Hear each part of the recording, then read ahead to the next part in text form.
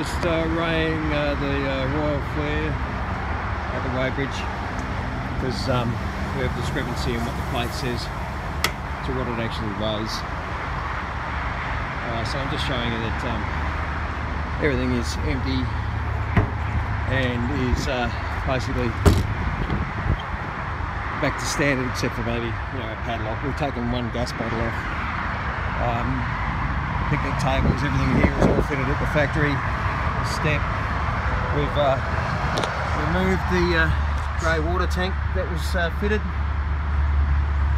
and we've emptied every hatch, every cupboard. This hatch on the back was fitted because well, for some reason Royal Flair leave this dead space here, so we've utilised that. So to compensate for the weight of this plastic door and a little bit of aluminium there, we've actually removed the drawer from inside. The toilet is empty. The hatches, as I said, we've they've emptied all those out except for what was the heater that was fitted at the factory. And so we go on.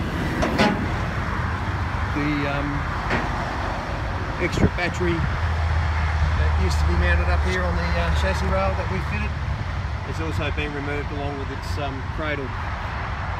So, sorry about the background noise. Inside the van,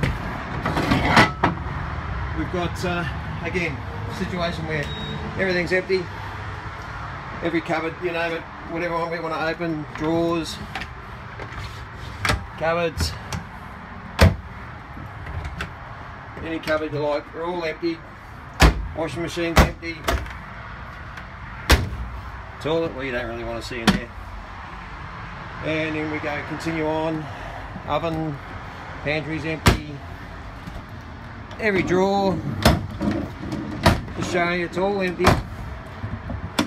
You know, we love this van, but it's just not as heavy. There's the drawer we removed to compensate for the weight of the hatch at the back. The cupboard's empty. Fridge is empty. Pull out pantry, all empty. Wine cooler's empty. Glasses are removed. Everything's taken out. This bedspread came with the Caravan, as did that TV. Under the bed, except for the two supplied very lightweight pillows, are removed. Every cupboard, every wardrobe, every other cupboard, all empty. So do I need to go on? So yes, we fitted a TV which we've removed. The only thing remaining from that is the bracket. We've even removed the cables. These sockets were fitted by Royal Flair.